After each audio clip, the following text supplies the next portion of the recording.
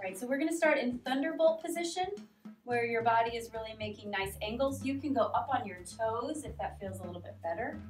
If you're super flexible, thunderbolt can have split feet, and you can sit in between. Miss Wilson, it's gonna go right here.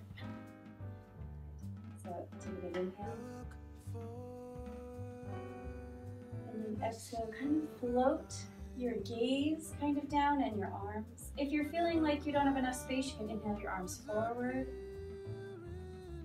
And exhale. Let's do last one, inhale.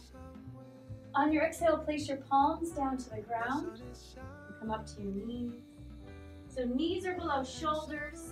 Nope, knees are below hips, hands are below shoulders. And as you inhale, drop your head and curl your back. Inhale, round your spine, and then exhale. Tail goes up, belly goes down, head comes up. Inhale, tuck. Exhale. One more inhale. Exhale, neutral spine, so kind of relaxed. Go ahead and raise your right hand and kick your left leg back. Opposite, reach. And then from here, you're going to try and bring your elbow to your knee. Tuck. And then extend. Tuck. Extend. One more. Tuck. Extend. Then you place that hand and knee down. Let's try the other side. Reach. And tuck. And then extend. Tuck. Extend.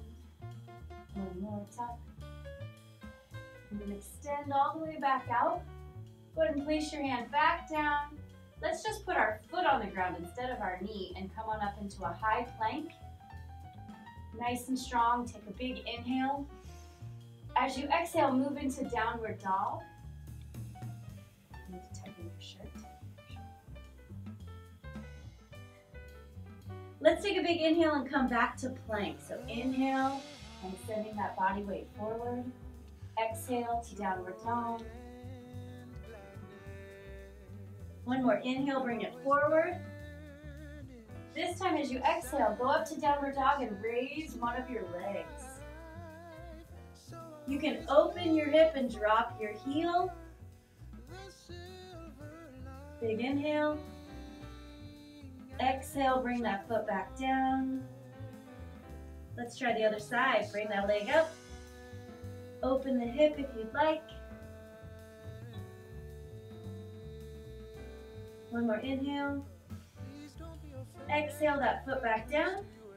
Then go ahead and push back into your thunderbolt. Hands can come to the heart center.